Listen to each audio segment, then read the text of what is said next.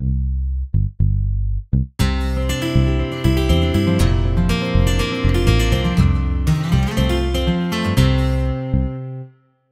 you approaching the project differently this year? Yeah. Yes. Yes. Yeah. We were thinking less like research because research basically, and more like we'll have fun presenting this to the judges. They don't know how they grade first. One of the parts is having fun, so maybe if they have fun, they'll grade us better. If you start by saying, okay, I'm gonna pick let's say I'm gonna type into Google what food has food safety issues, and then you just say, okay, let's say, I don't know, eggs have food safety issues, and then you take that information and just keep going on eggs, and it turns out, well, it's just, okay, we did all this research, and just say, here's our research, judges, smile, We were kind of joking around, how if maybe we come in and we have like this cardboard shield, and we say, this will protect you in a food fight.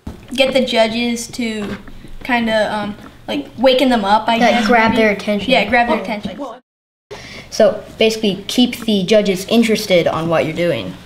Yeah, and if you do like a comedy skit, then after the judges will be like, well, what about those guys that did the comedy skit? You know, because they'll remember something that was different. You have to share your presentation, have an innovative solution, and do the research. If you were going to give advice to rookie teams, and there's a lot of rookie teams this year, right?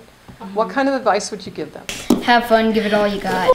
You know, make it something that you will enjoy doing, like thinking of the storyboard for a skit is fun, rather than typing into the computer and researching is not as fun as making a storyboard for a skit. Don't be like a robot with your presentation. Yeah.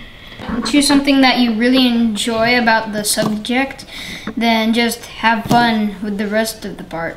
Pretty much, it's like last year we didn't know what we were going to do, and then we went on this field trip, and it's like, oh, this is really interesting. So then from there on, we started doing this ultrasound stuff, which was really fun. Usually when we go on field trips, we like get ideas, big ideas about our research project. Yeah. What did you think about the topic? I like food. I think he's perfect. He's our food expert. He's a bottomless pit. He shovels food into his bottomless pit. Are you a foodie?